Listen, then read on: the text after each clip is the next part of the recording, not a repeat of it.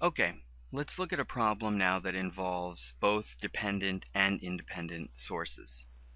And the steps that we were using before were sort of deviating from a formal method, and now we're going to take a look at what that formal method should be.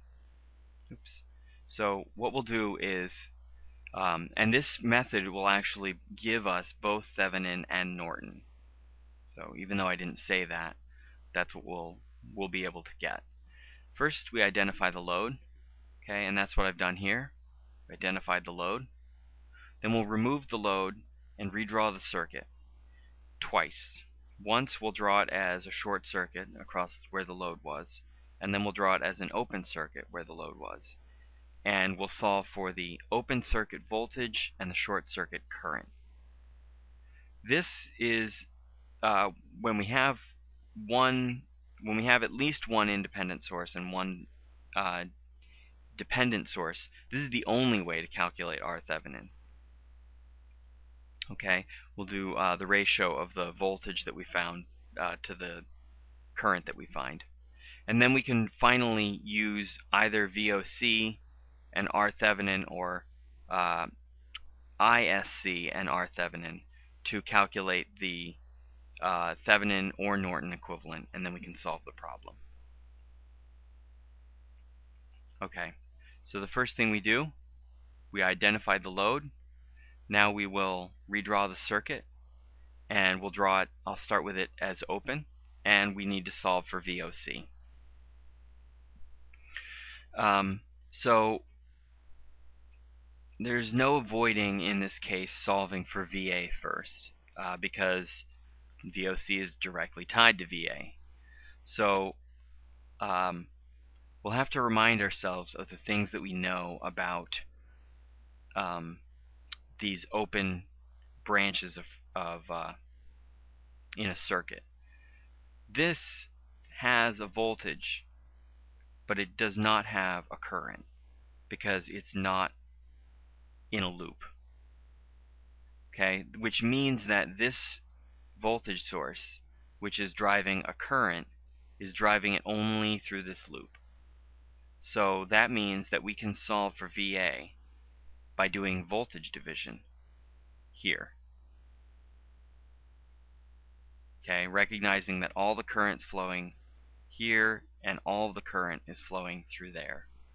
So voltage division will tell us that VA equals 12 times 4 over 6, which is 2/3.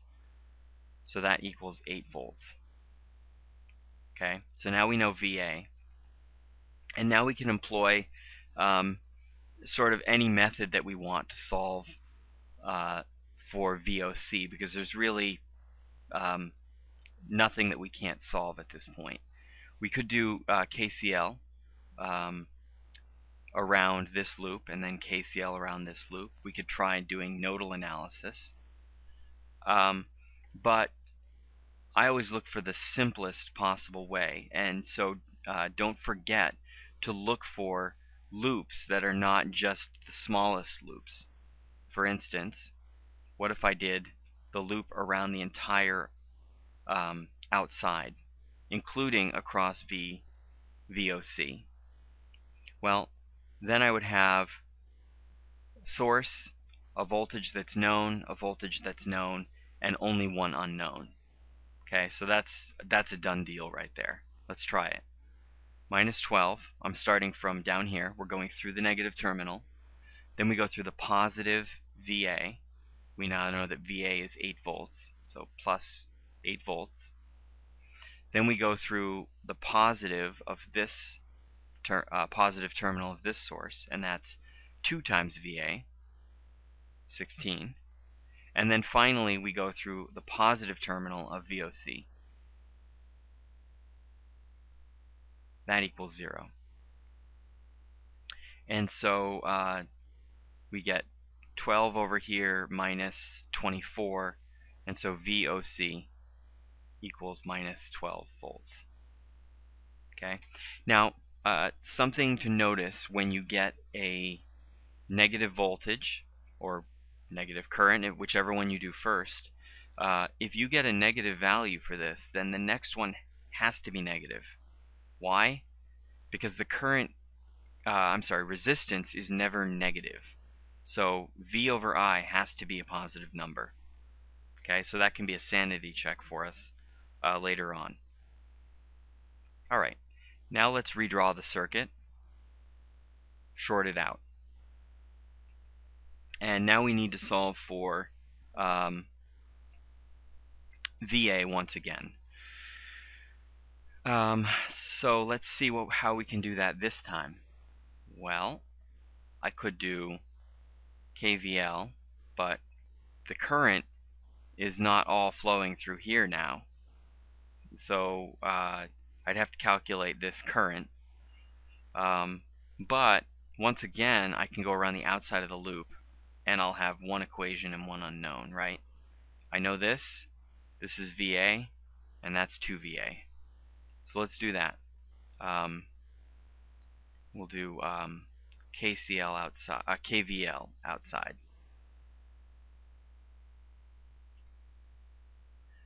So we'll start down here, negative 12 plus VA plus 2VA. And then that's it. We're back where we started. So that equals 0. So then VA equals 12 over 3, and therefore VA equals 4 volts.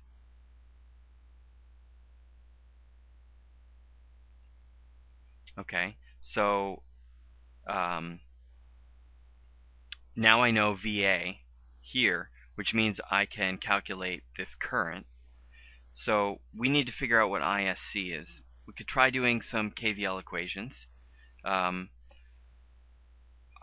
think that it would probably be not a bad idea to look at this node right here. If we can calculate this current coming in, and we already know it, and then calculate this current coming in, or I guess we'd say it's going out, then we can calculate ISC.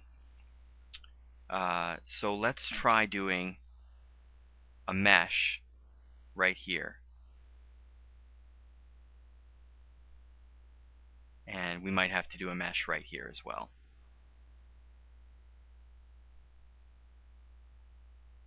Okay, so I'll start here, and I get minus 12. So let me label this KVL at 1. So we'll start down in the lower left-hand corner. So we get negative 12 plus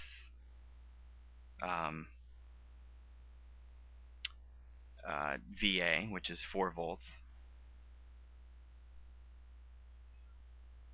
plus we're going through, we're calling the positive terminal here, so plus 2K times I1 minus I2, which is ISC. So I'll just rewrite that immediately as ISC. And this equals 0. Okay, let's move this over to the other side and simplify this equation. So we get 2K times I1 minus 2K ISC is equal to minus 8, so equals plus 8. Okay. And what is I1? Well, we know what I1 is, right? Because we have a voltage and we have a resistor here. So if VA is 4 and we have a 4K resistor, we have 1 milliamp. So we also have the equation that says I1 equals 1 milliamp. So we can now plug in for I1, and then we can solve for ISC. So this is 2K times 1M. So that's 2 minus 2K ISC equals 8. And we'll bring the 2 over to be negative 6, and then we'll divide by, we'll bring the 2 over to be 6, and then we'll divide by 2K, by negative 2K, and find that ISC equals negative 3 milliamps. And remember our sanity check, the value is negative. So we can feel confident, fairly confident, that we have the question right, because that's going to give us a positive resistance. So VOC is negative 12, therefore R Thevenin equals VOC over ISC, which equals negative 12 over negative 3M. Okay, and that then equals 4K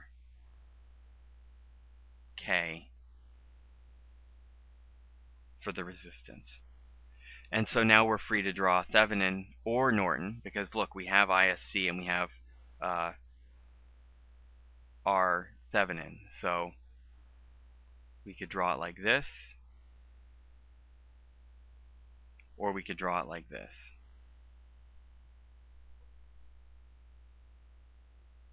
Oops.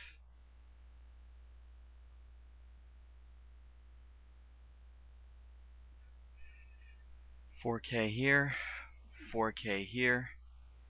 Remember, our current is actually negative and our voltage is negative.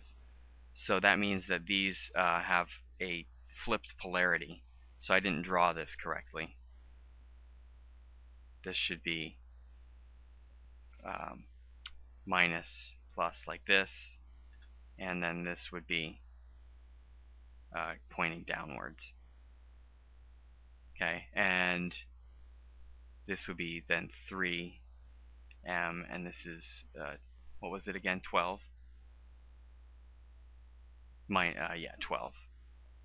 Okay, and then you can plug in for your value here. What was the original? It was a 4K resistor here is our load. Okay, so this would be 4K, or this would be 4K. And then you can solve that problem. And I'll leave that up to you guys for that one. Voltage division here, because we're being asked to find the voltage, V0. Voltage division there in one step, you're done. Or you could do current division here and then back solve for the voltage. Okay? Good luck.